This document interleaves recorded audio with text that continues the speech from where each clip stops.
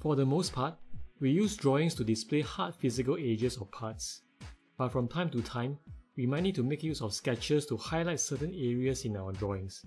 Today, I want to present to you a recommended workflow for selectively showing or hiding sketches inside of Solidworks drawings. So I have a model of a PCB here. On top of this PCB, I have created two sketches to show different areas which would be pertinent to the electrical engineer during the circuit design. The first sketch is to show the copper ring around each of the mounting holes. The second sketch is to delineate an area where there should be no components added. This might be due to some mechanical interference with the housing, for example. So going to the drawing, we are given the ability to hide or show sketches at a universal level. We can do that by going to View, Hide Show, Sketches. For sketches that we do not want to be shown, we can right-click on the sketch and choose to hide. This is certainly one way to deal with sketches on a drawing, but in my experience, it is not ideal as sketches often show up unpredictably, and you will find yourself often struggling between controlling the sketches at a universal level and hiding them selectively. So here is where layers can come in to save the day. First, let's go ahead and choose to hide the sketches at a universal level.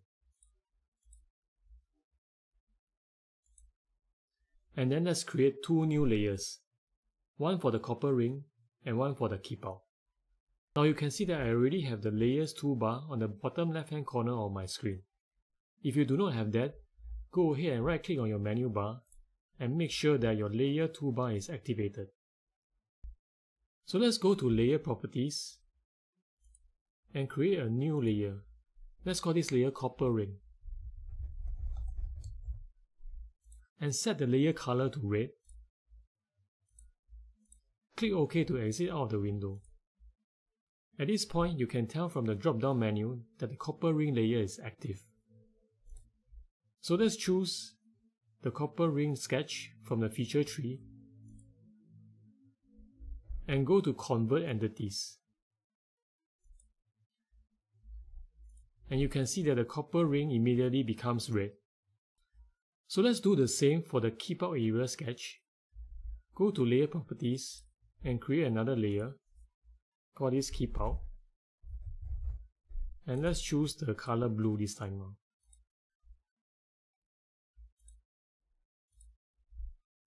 Making sure that the keep out area layer is active, select the keep out area sketch and go to Convert Entities. The great thing about doing this in layers is that you can go to Layer Properties and turn the individual layers on or off by clicking on these light bulbs. So as long as you have the appropriate layer active, any further drawing entities that you add to this layer will appear in the same color, and this can be in the form of dimensions, sketches, notes, or even hatching. And since we are using Convert Entities, any changes to the sketches at the part level will be translated accordingly in the drawing. We can even do an offset if we wish. So I would strongly encourage everyone to stop trying to show or hide sketches and instead harness the power of layers in drawings. Alright, that's all for this video. I will see you in the next one.